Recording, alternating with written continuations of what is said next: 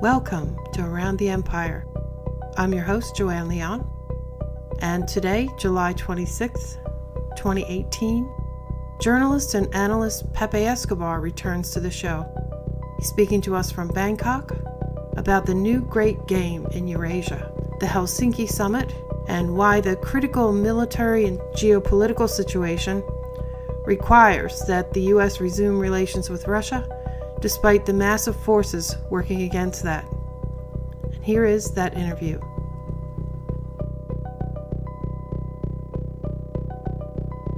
Hello, Pepe. Welcome to Around the Empire. It's great to have you back.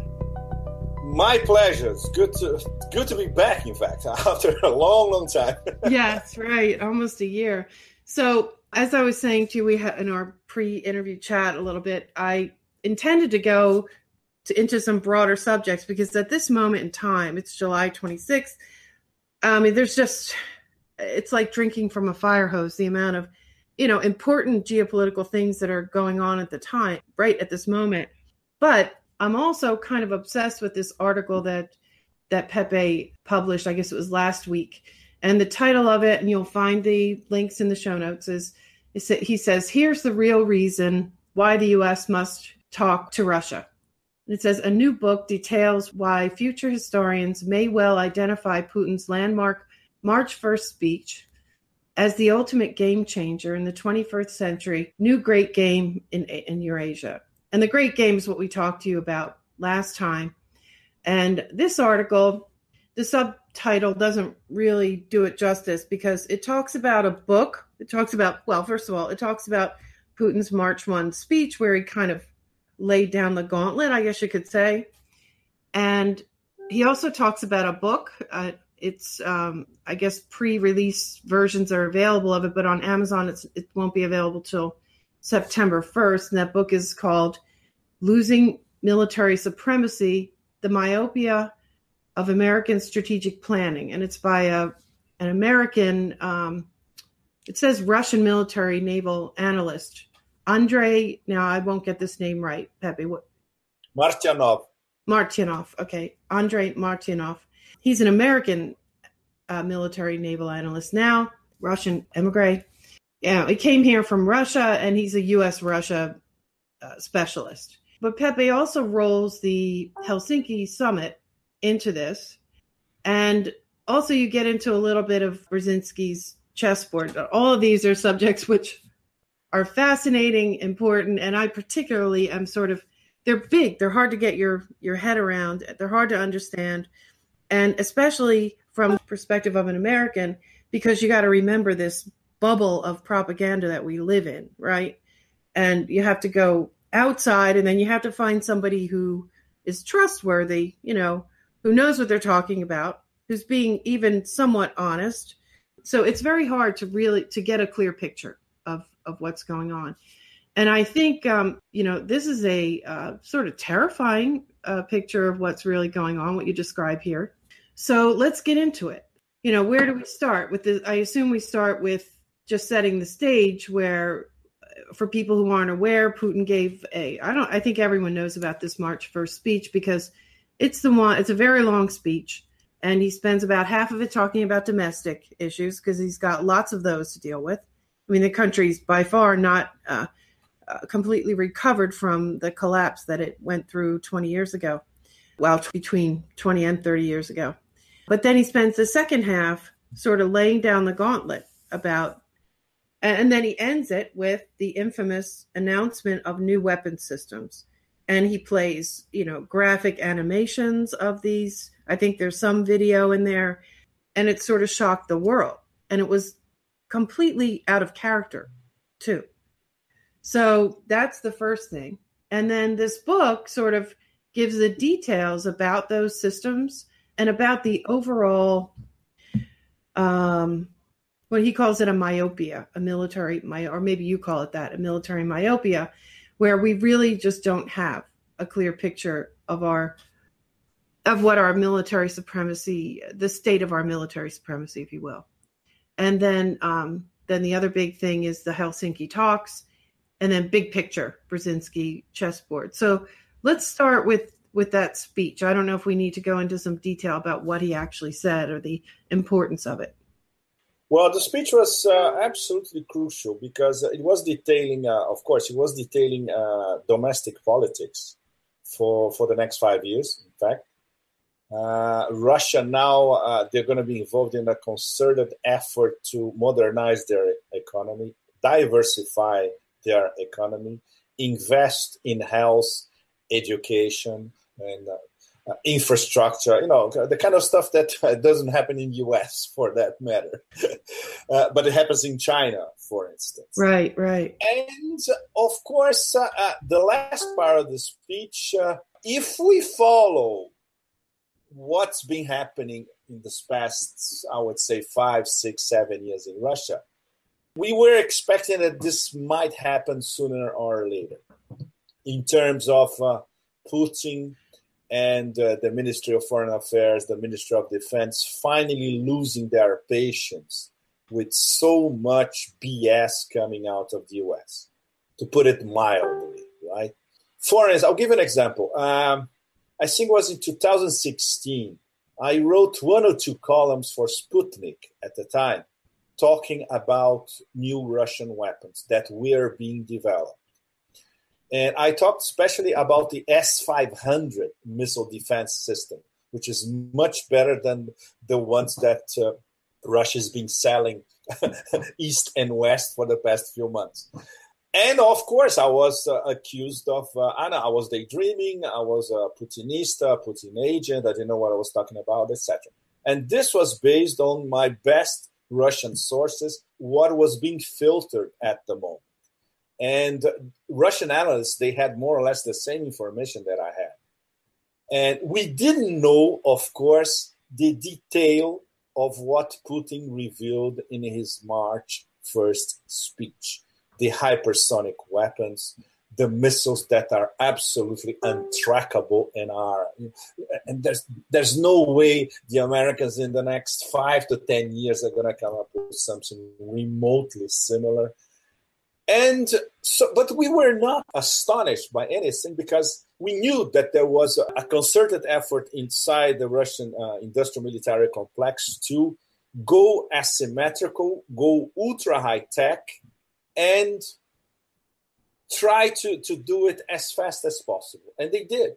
In fact, they did it, I would say they did it since, let's say, 2000, less than 8 years. That was relatively fast. Do you think that was a sole Russia project, or do you think they collaborated with China or another? No. This is strictly strictly Russian engineers, Russian know-how. Obviously, later on, they will be able to sell these weapons everywhere, and I'm sure one of the first customers are going to be the Chinese. But there's an important background to all this. You remember the famous Putin speech in 2007, that's over 10 years ago in Munich, where he went to Munich. Basically, he was in front of top Western military analysts, diplomats, politicians, etc. And he said, look, the unipolar moment, it's waning. We don't agree with it. We are ourselves, Russia and our partners, we're striving towards a multipolar world. And it's a multipolar world based on trade and commerce. Remember, this was years before the Chinese New Silk Road, the Belt and Road Initiative. When was the New Silk Road announced? You mean the Chinese, the Belt and Road? No, Belt and Road was announced in 2013. Oh, okay. Putin was already talking about integration. We can say Eurasia integration, in fact. Eurasia, Europe as a peninsula of Eurasia, and Eurasia as a whole, in terms of trade and commerce. Okay. And he was already talking about having a free trade area from Lisbon to Vladivostok, which is the case for Eurasia trade and commerce integration. This was years before the Chinese came up with their own concept, which is partially based in what Putin wanted. This is very, very important. Yeah, I didn't know that. Yes, I'm sure a lot of people in the US don't know that because it's very simple. You have to keep tracking archiving and detailing what the Russians say. It's never idle. It's always connected to something they are doing or that they're planning on doing. And then when you backtrack and you read it in retrospect, it was all there.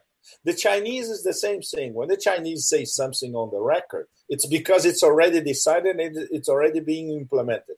When they announced the New Silk Roads in 2013, it's because they had all sorts of feasibility studies and internal discussions and all that. So when they announced it, it's already being implemented. They had already started talking with other governments in the region, Southeast Asia, etc., Central Asia. So it's, and that's the problem with, I would not say even vision, but the 24/7 absolutely demented news cycle in the US. There's no retrospective memory. There's no memory to speak of. There's no background for anything. There's no contextualization of anything. It's completely crazy. No wonder. And then people are astonished. No, if you followed what was happening around you, you wouldn't be astonished. And that brings me back to our initial argument that we knew that there was a modernization process in the Russian industrial military complex. What we didn't know is that was so far-reaching, and the weapons that were announced are really mind-boggling.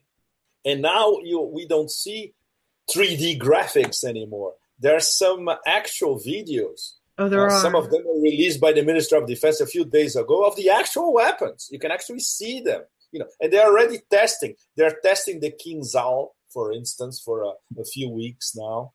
They haven't showed the S-500 missile system because it's not totally. They had a few previews, let's put it this way, but it's. I think the tests are going to start in the next few months, especially early 2019.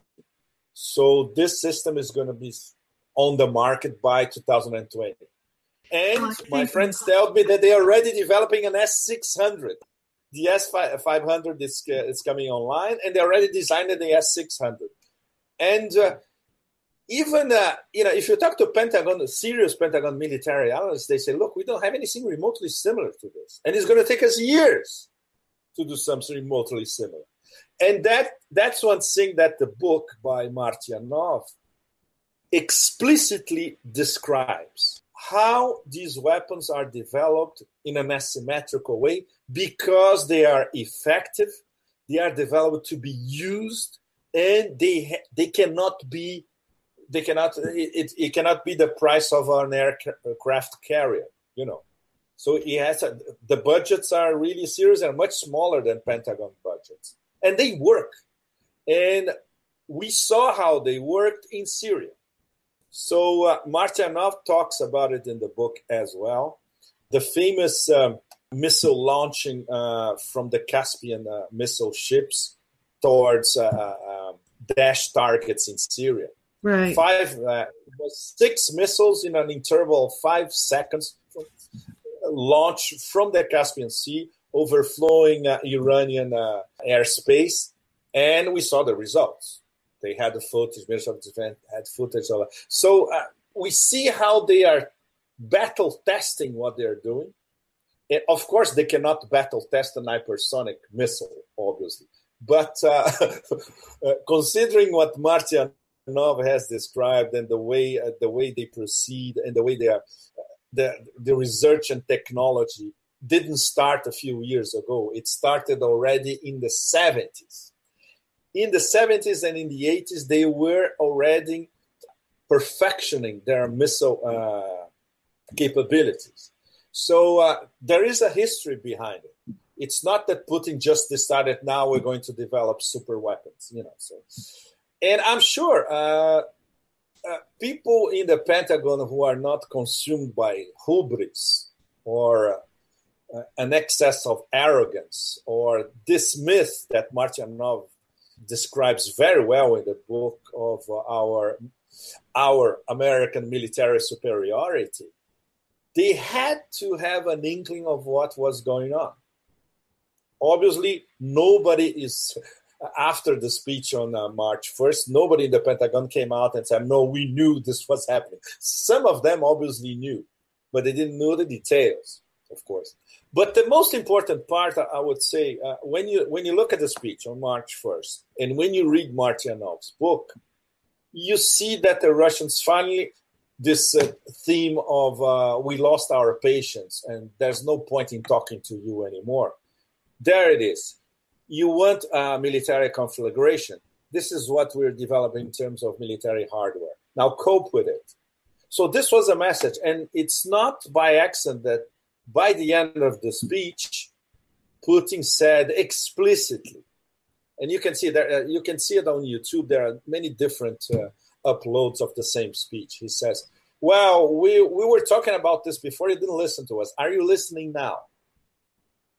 So you have to talk the language of hardcore military weapons. Otherwise, nobody in the Beltway is going to listen to anybody. So now they have to listen to Russia. And they had to start listening to China when China unveiled the famous aircraft carrier killer missile in 2016, 2 years ago. So it's completely crazy because we come to a situation where still a military, let's say, relatively veiled threat, it's still more important than diplomatic talk. And at least when we had Helsinki, I'm sure Trump understood that we need to talk to these guys. My best sources they are not Trump supporters. They are American businessmen in New York, essentially. But they know Trump very well. And they are in contact with Trump on a regular basis. They told me, look, it was the Trump administration who requested to meet Putin. It was not the other way around. You won't read this in the New York Times or the Washington Post. Forget it. Because the Americans, at least the Trump administration understood that, we need to talk because this thing could get out of hand. And if it gets out of hand, we are at an enormous disadvantage. And it's not by accident that now they want to talk now, a few months after Putin's speech, and Russiagate imploding everywhere. Syria. It's the right time for diplomacy, right? It's the right time for diplomacy. And also it's Syria, right? I mean, it's the... And Syria, they refused to admit in the Beltway that the U.S. lost the war in Syria, period. That's it. There's no turning back. There's no turning back at all. Damascus controls 90% of the country now. The only significant part of Syria that they don't control is Idlib province. And the next offensive by the Syrian Arab army is going to be in Idlib. And they're going to reconquer Idlib. They already reconquered the south and the southwest. Well, there's everything. So it's inevitable. East of the Euphrates, though, is still up in the air. They control 90% of everything west of the Euphrates, yeah. Exactly. And this is something that I wrote about it recently as well, the interconnection of Syria and Ukraine, which was discussed in Helsinki. Nobody gave us, we didn't have any leaks of how they discussed the specifics. Obviously, the White House is not saying anything, and the Kremlin is not saying anything. But some of the stuff that people in Russia got from Lavrov indirectly shows that they did discuss Syria and Ukraine in, I would say, some detail, at least. It's not in terms of what the American media is trying to sell as a package. Trump cannot offer Putin any package because he has nothing to offer on Syria. And he has nothing to offer on Ukraine except alleviating sanctions. But the Russians, they are the states that they don't even care about the sanctions anymore. They use the sanctions to reorient part of their economy, at least, to be more self-sufficient, cutting off a lot of imports, developing their own agriculture, for instance. And they are surviving with sanctions, and now they got used to it, which was a really good thing, because before that it was monoculture. It was basically oil and gas. Now it's a slightly more diverse economy. It's a very good thing for Russia, in fact. And of course, in terms of trade, if there are problems with Europeans, and the Europeans are paying a much higher price than the Russians, Russian business with the rest of Asia or across Eurasia is increasing. And in terms of selling energy, wow, we don't even talk about it. Because most of Russia's clients, the most important ones apart from Europe, are in the Asians. China, Japan, South Korea. And this market for Russia, it's ever expanding. And they're still building the extra gas pipelines to linking to China. They are building Nord Stream 2 to Germany. They're going to build Turk Stream, which is going to be good for Turkey and for Europe as well. So it's a win-win situation for them. So sanctions for them is not, it used to be a problem in the beginning, not anymore. Yeah, they figured out a way to survive. So obviously they discussed Syria and Ukraine.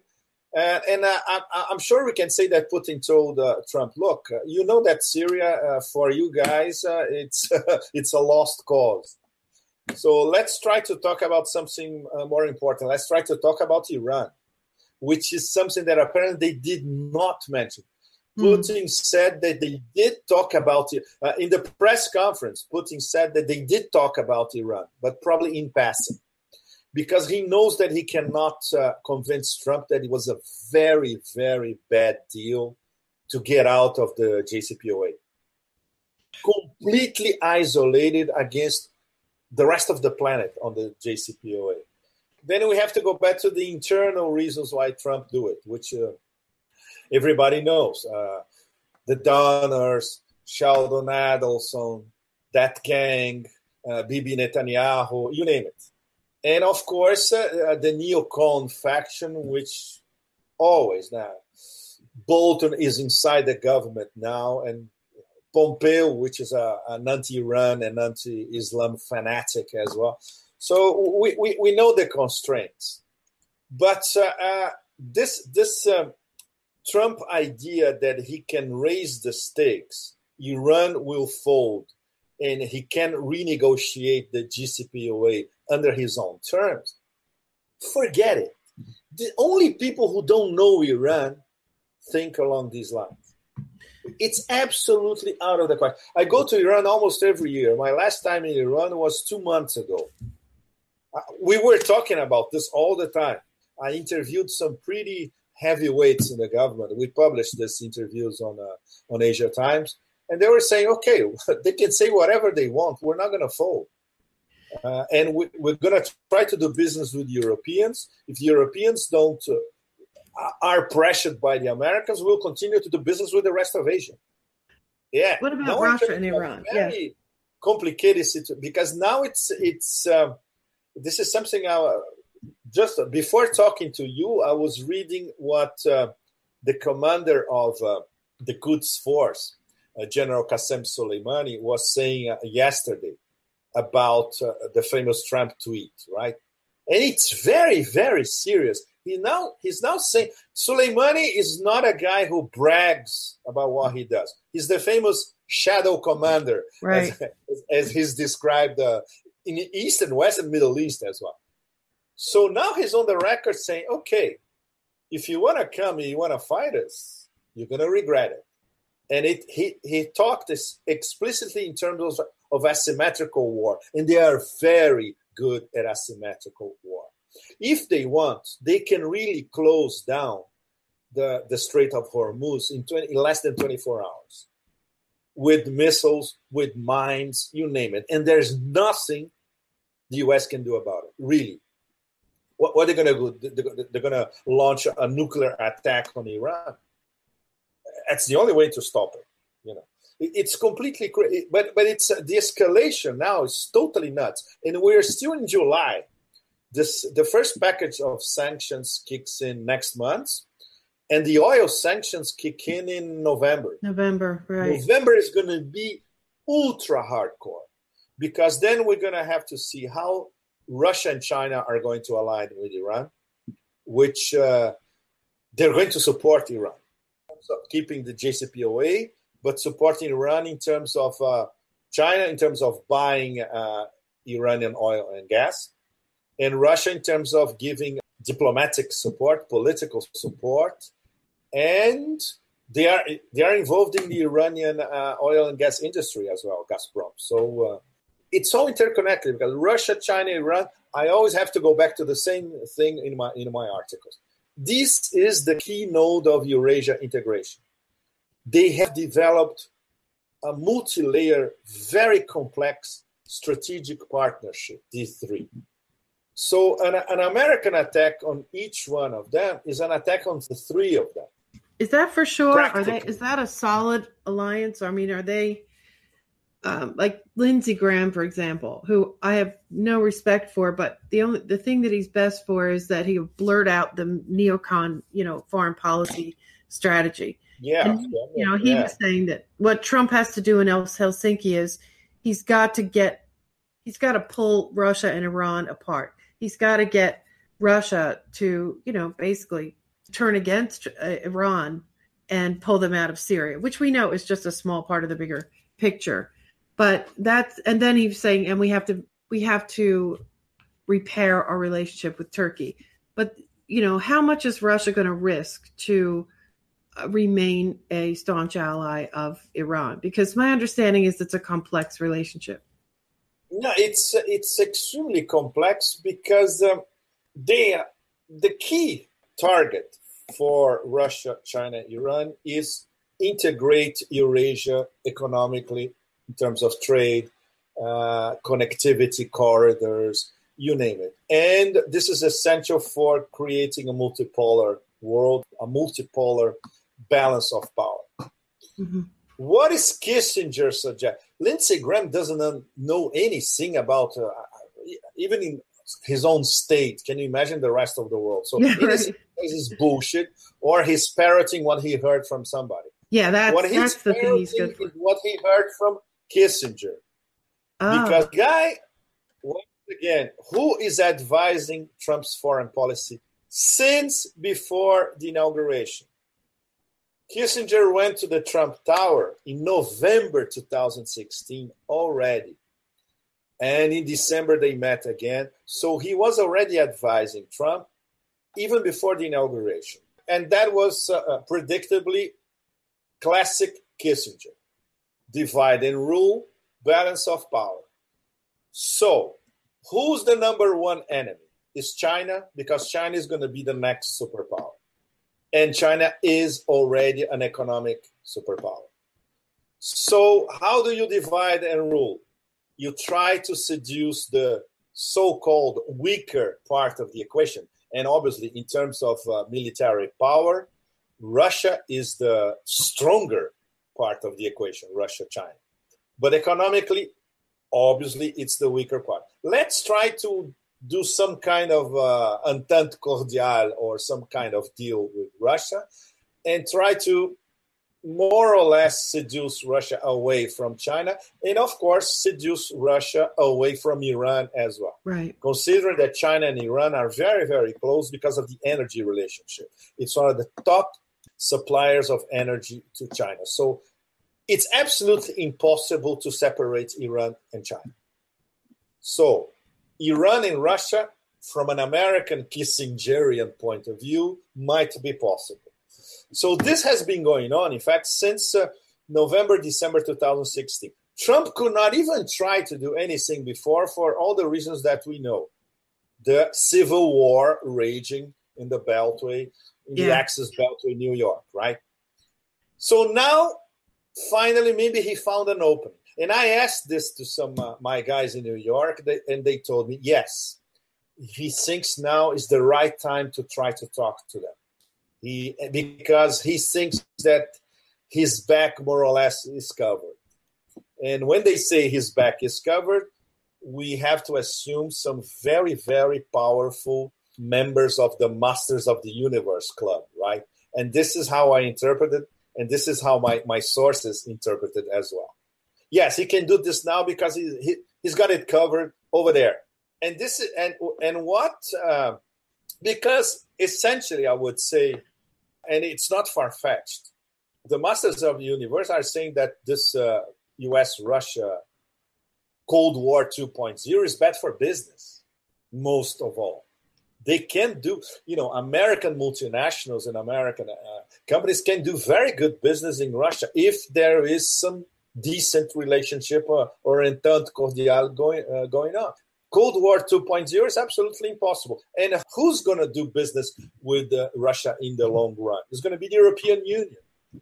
And Trump has already identified, and it was very, very interesting the way he phrased it when he was talking about the foes. You remember, the number one foe in Trump's mind is not Russia or China, is the EU. Oh, he said the foe, yeah. Yes, the foes. That was one of the best quotes, and nobody got into this quote. I think this quote was absolutely precious because he identified the competitors. Russia and China, obviously, these are the top two in the Pentagon's list and in the National Defense Strategy list. But he also identified the EU, which is something that he's been talking about ever since the campaign. You remember?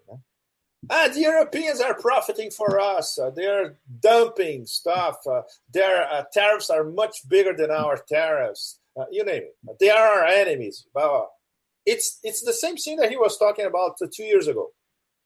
And, in a very Trumpian way, he raised the stakes, so the EU had to go to Washington to try to discuss a new deal, which is exactly what happened yesterday when Juncker went to D.C., and they had a press conference together, Juncker and Trump. Okay, we're going to start to discuss all over again. So he forced the EU. And this is the typical Trump negotiation mechanism, isn't it?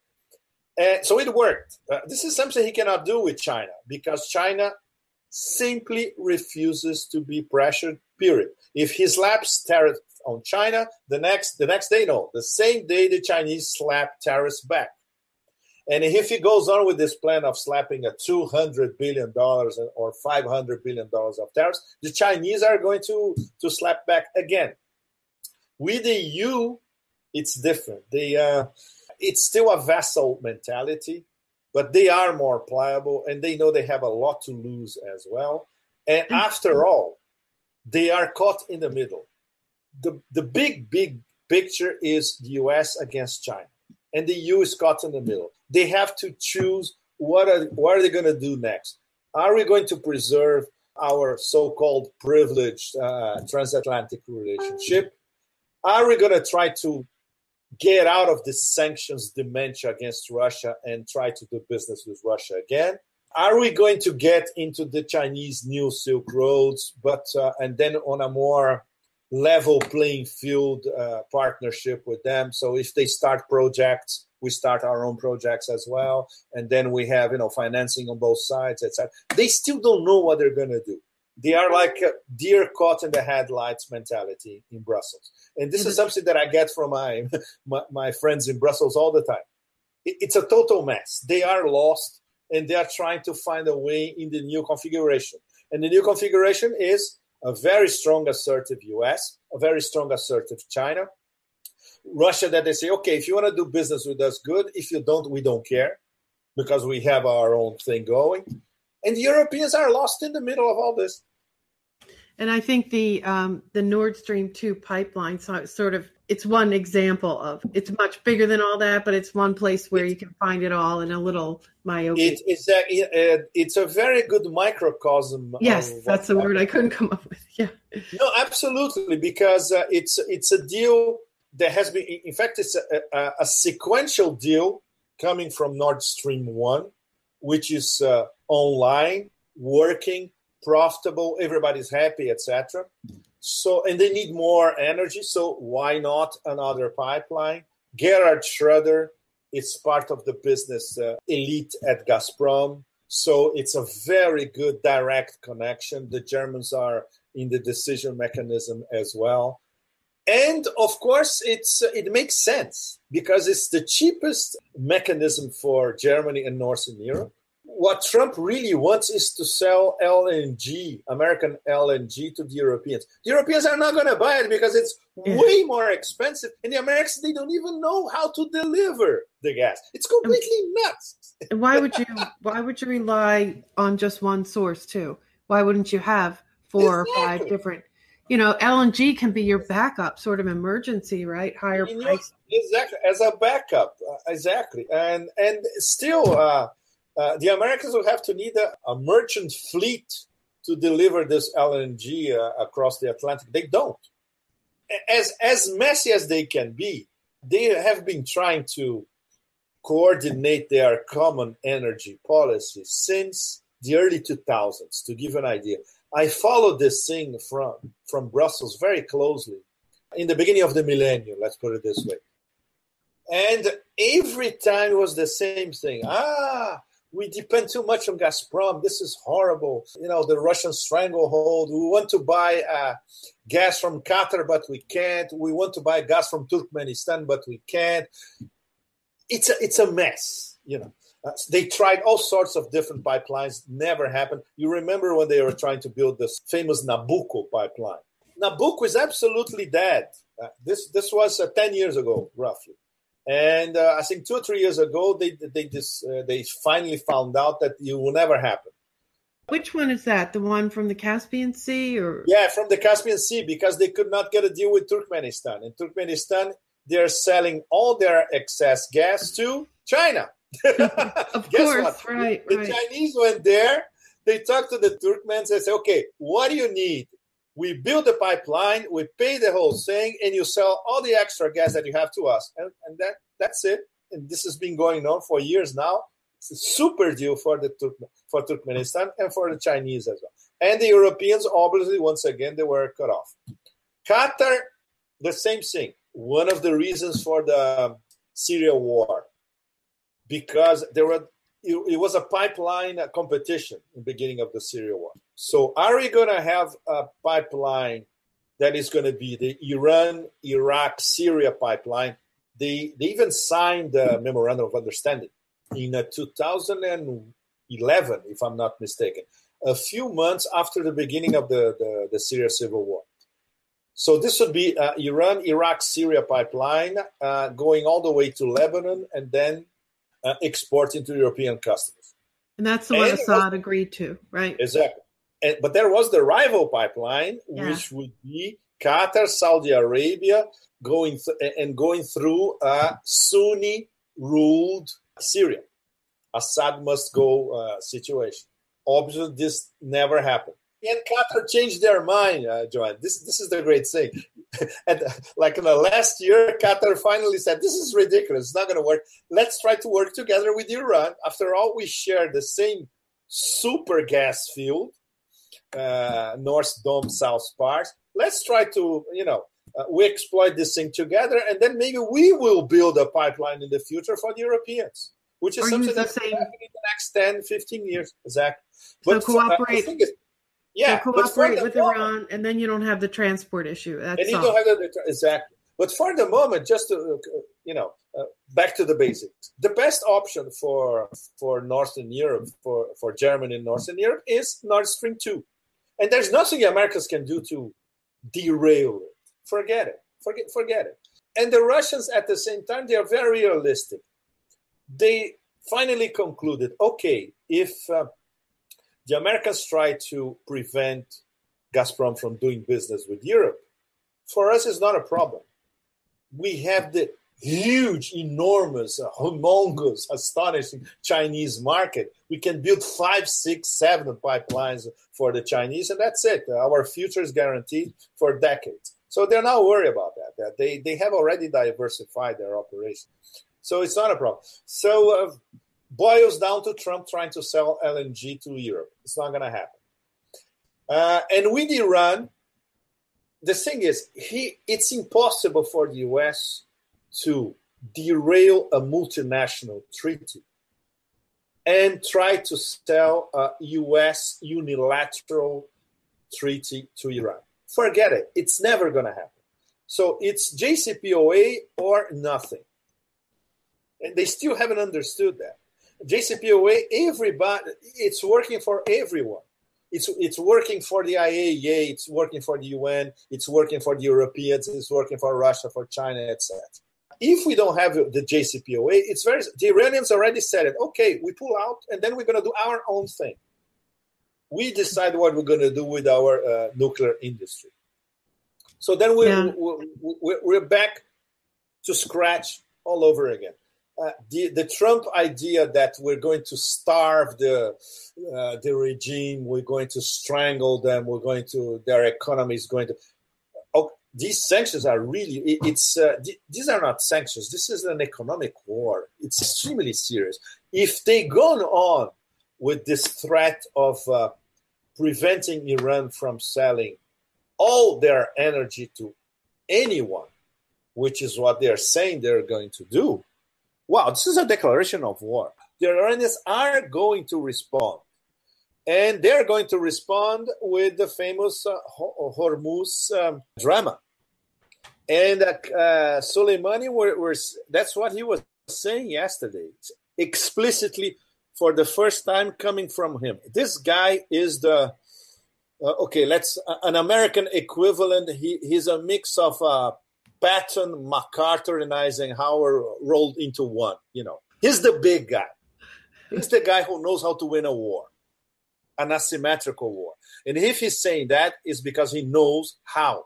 And on top of it, he has battlefield experience, which is our generals in DC don't.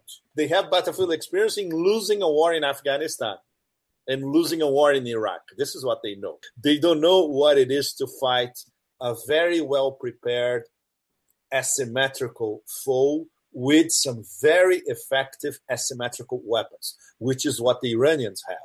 So the escalation is very, very, I'm very worried, and it's crazy. My sources in Iran keep, I send them emails and they send messages back. No, don't worry, it's okay.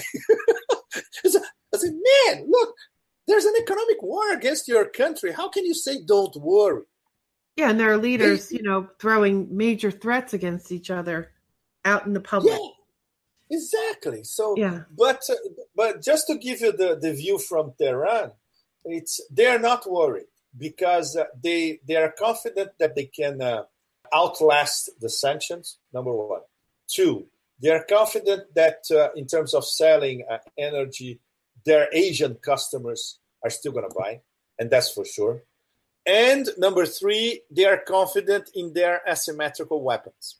If there is a beginning, the rumblings of a hot war, they know that the casualties right at the beginning are going to be so huge that the Americans are going to say, oops, bad idea, let's try to talk. And their targets would be American troops in Iraq and Syria? Or any sort of targets, including aircraft carriers. Okay, so you're talking more about the things in the Persian Gulf. They have carrier killer missiles as well. So, and the Pentagon, Joanne, they gamed 10 different scenarios for a war against Iran. They lost all 10 scenarios. All of them. There is not a single winning scenario in a war against Iran, period. And that's why some, I would not say wise guys, but some level-headed guys at the Pentagon, they're always, including Mattis. Mattis has already been on the record saying, no, it's foolish. It's absurd. And the former head of the Mossad, Meir Dagan, he already said on the record, it's the most stupid idea in the world to get into a hot war against Iran. The Mossad knows that they cannot win. Nobody can win a hot war against Iran, period. So what are you going to do? You're going to try regime sanctions, and pray for regime change. It's not going to happen. You can agree or disagree with the how can we describe it? The theocratic democracy in Iran. It's a mix of theocracy and democracy. It's a very complex system. It takes years for a foreigner to master and understand how it works. But it has at least the rudiments of a real democracy that you don't find anywhere else all across the Middle East. The system is very well implanted. It's not going to be corroded tomorrow. Forget it. Forget it. And when Iran is attacked by an outside power, they regiment themselves, they get together, and they fight as one. This is how we should interpret what Khamenei has been saying, what Rouhani has been saying, and what Soleimani said yesterday. They are all saying the same thing. If you want to pick a fight with us, you will regret it. This is essentially what they're saying. And it doesn't matter if you are the supreme leader, a military leader, a faction that is considered more reformist. It doesn't matter. Now, everybody agrees because they're being attacked by an outside power. So this is something that the Trump administration should be very careful about. And who are Trump's allies in terms of trying to provoke regime change? The Mujahideen-e-Khalq, which is a terrorist organization absolutely despised by every Iranian you can think about. And a cult, the whole and just population crazy. of Iran despises these people. Forget it. It's if we're talking about if the Americans had reliable ground intel in Iran with some powerful faction that has at least relative political power inside the Iranian system, we could even start thinking about the possibility of regime change. They don't. They have nothing. So forget it. It's not going to happen. It's not going to happen. So, the only thing they have then is this sanctions dimension and this threat of an energy blockade. This is very serious. So if we have in November, I would say a practical, tacit, explicit, working American blockade of energy exports from Iran, then things get really, really serious. And then our bets are off. Man. And that's strictly driven by this neocon faction, this same neocon foreign policy faction, the same ones who took us to war with Iraq and, pursue all of these regime change. And essentially, all of these things have been detrimental to me as an American and to our country and to our standing in the world and everything. So, I mean, and they're the ones screaming traitor, right? They're the ones screaming treason for going to talk to Russia. And yet... This is completely absurd. Look, the Europeans said, look, this is a great thing. At least they're talking. And the Europeans have reasons to be worried because, as we said before, they're caught in the middle.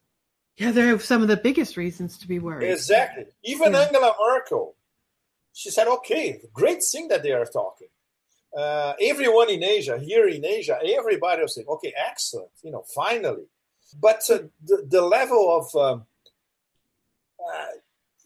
it's crazy when you look at the civil war in the Beltway from the outside. It's not even surrealist. It's I don't even know how to qualify it. In fact, it has the makings of a Greek tragedy. In fact. Because everyone could go under in the middle of so much acidity, venom. It's absolutely horrible. And it's impossible to find grounds for debate. Okay, you can debate the substance of what they discussed or did not discuss in Helsinki. But you cannot say that this was a bad thing. Can you imagine? You have headlines in American media saying it was a bad thing to meet in the first place. It's completely crazy. Yeah, it is crazy. So, I would say that it's an ongoing process. The fact that Trump already said we're going to talk again after the midterms, it's a good thing.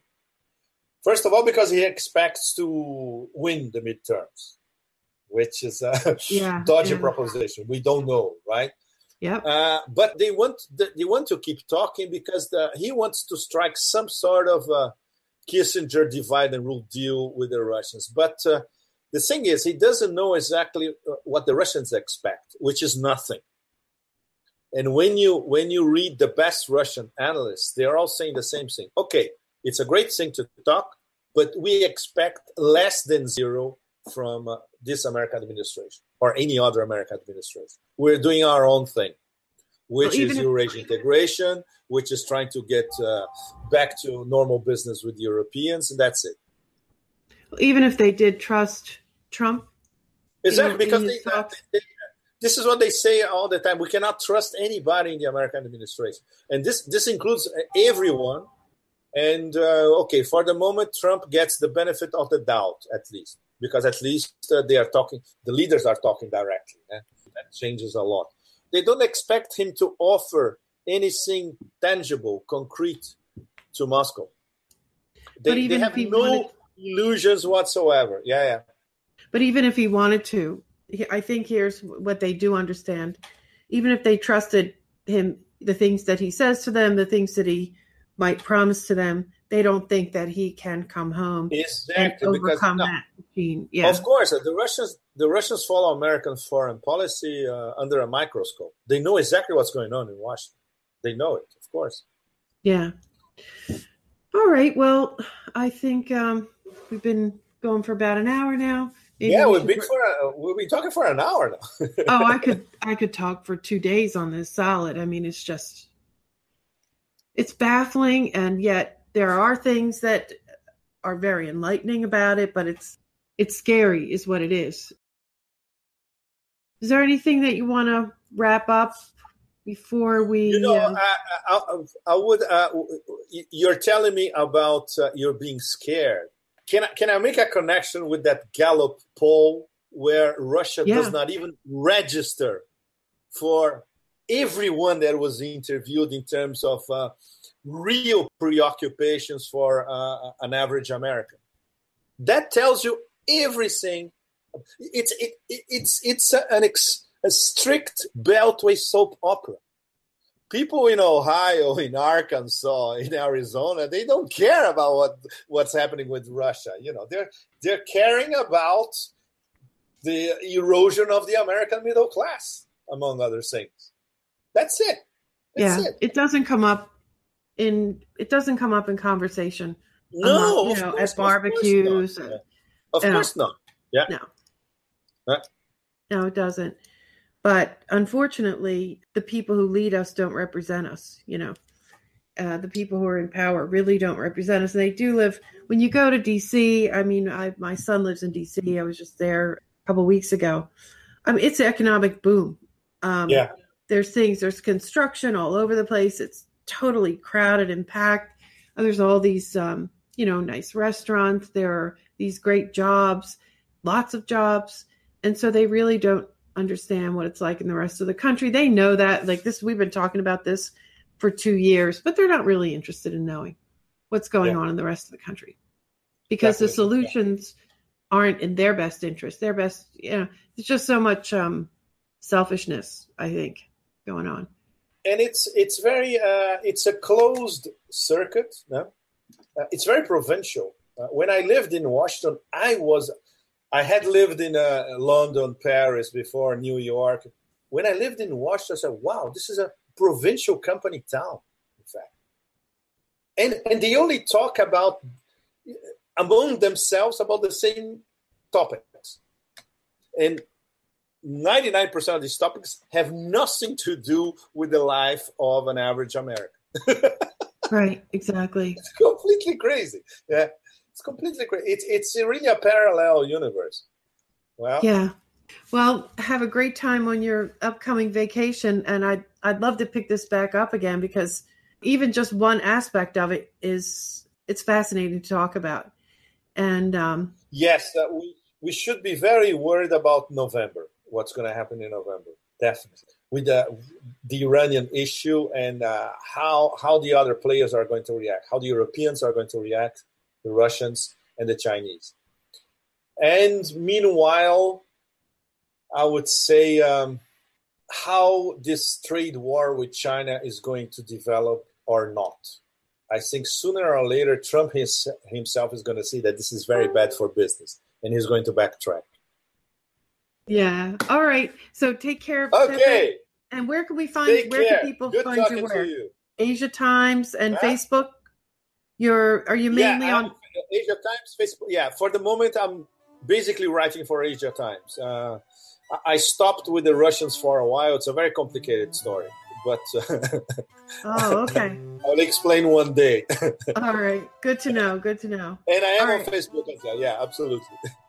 Okay. Take care then. Cheers. And thanks so much. Take care. Okay. No Bye-bye. problem. Cheers. Bye-bye. Cheers.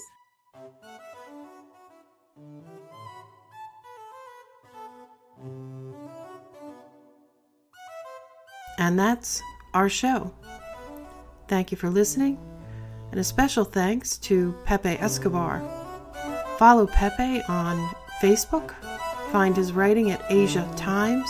That's atimes.com. We are independent media. This podcast is brought to you with the help of our generous donors. You can pitch in by going to patreon.com/aroundtheempire or by doing a one-time donation using the links on our website, aroundtheempire.com. Follow us on Twitter @aroundtheempire. Subscribe to our YouTube channel and follow our podcasts on iTunes, other podcast apps. Please like our page on Facebook. Also on YouTube, it helps us a lot if you hit the subscribe button to subscribe to the channel. It's free. And also use the thumbs up icon to like the videos. We'll see you next time. Take care, everyone.